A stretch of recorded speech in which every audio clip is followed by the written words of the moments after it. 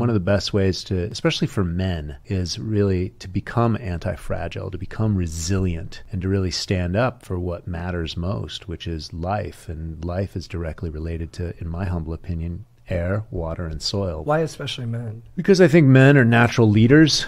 Women are natural nurturers. It's just the masculine and feminine qualities, and we have them both inside of us. You don't think that's kind of a conditioned notion? Well, men are stronger physically, biologically, and traditionally how we evolved, and I'm down for evolution and evolving beyond where we are now as well. And men have historically gone out and either killed or be killed, right? Protect the tribe and also provide, food and sustenance for the tribe.